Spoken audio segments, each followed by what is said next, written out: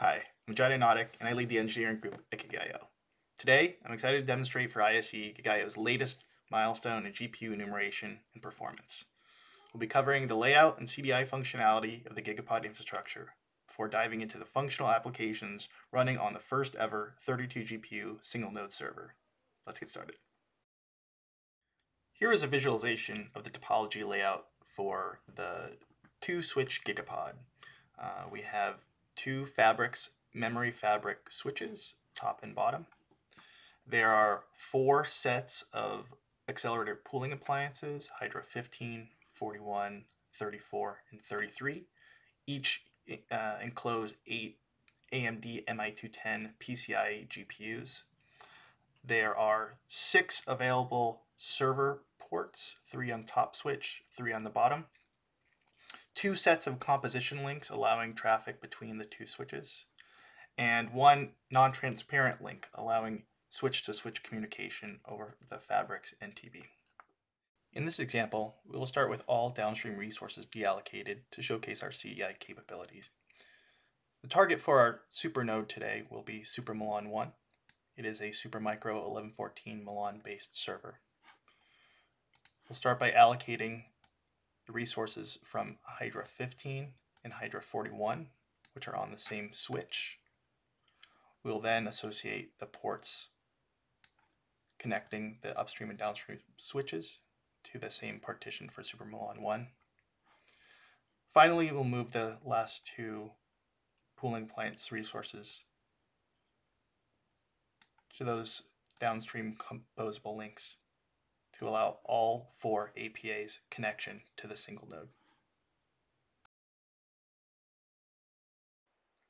With all downstream resources composed to our SuperNode SuperMilan 1, we can now log in and see all 32 GPUs present on the system via the driver and ROCm SMI, as well as through the LSPCI output of the system when we search for MI210 GPUs.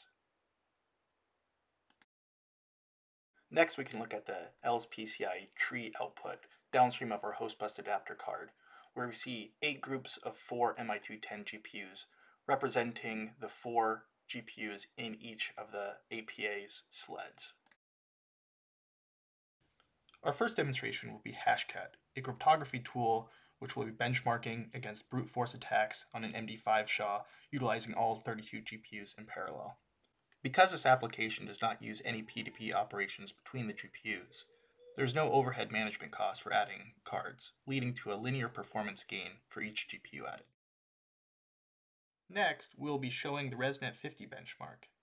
This example is running on the host operating system inside of a Conda environment.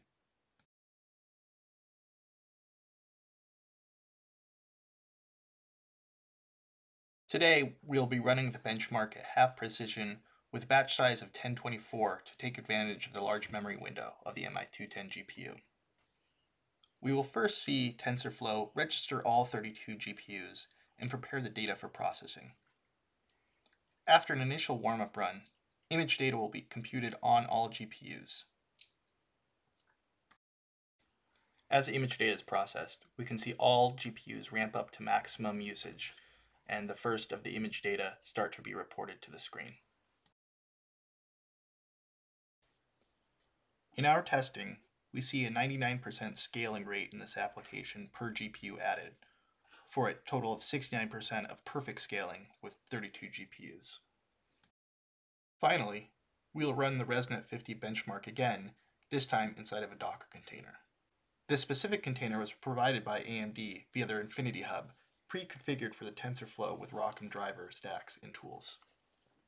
Because the composed GPUs appear to the server identically as a converged PCIe GPU inside the sheet metal of a legacy system, our solution is fully compatible with containerized applications. As before, we see the GPUs all being utilized inside of the ResNet container and providing results after processing the images. Thanks for watching. For more information on SuperNode, please visit our website or our hashtag GigaIO SuperNODE.